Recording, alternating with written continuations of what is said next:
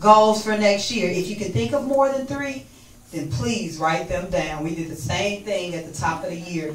We put our goals on paper, and we're going to discuss those after we give awards, because we know some people do have to head out after the award and so forth. But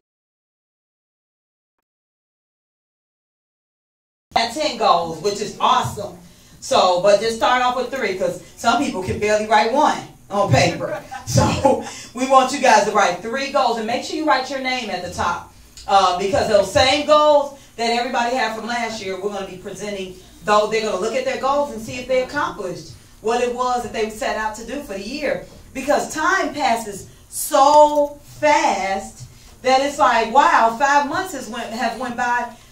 It's like, okay, what have I actually done within those 5 months?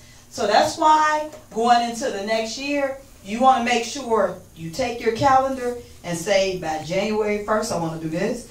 By February 16th, I want to have this accomplished. You want to really, really spell out what you want to do throughout the year.